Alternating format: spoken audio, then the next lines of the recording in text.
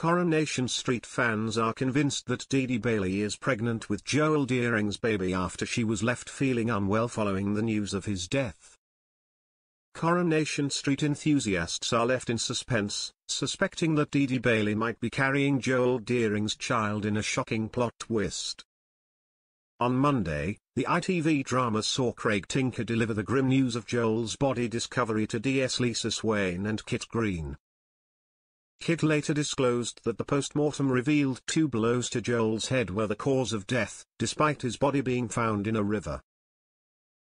The police have initiated a murder inquiry into the lawyer's death, with a plethora of characters potentially implicated. Joel's unexpected death follows his exposure to his violent and deeply frightening behavior toward Lauren Bolton. DS Swain has not been secretive about her desire to bring Joel down, going to great lengths in her pursuit, but the identity of Joel's killer remains unknown as a new Weatherfield whodunit officially begins, reports the Liverpool Echo.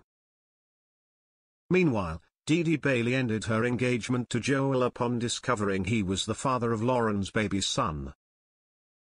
This upheaval motivated solicitor Dee-Dee to ensure she brought Joel to justice. After Kit confirmed Joel's death to her, an overly emotional Dee-Dee appeared to struggle with the news both physically and mentally. However, some Coronation Street viewers are predicting that Dee-Dee will end up pregnant with Joel's child in one final twist. Avid Corrie enthusiasts took to Reddit with their theories, with one fan positing, predicting that Dee-Dee isn't just sick over the murder of Joel, but possibly also pregnant with his baby.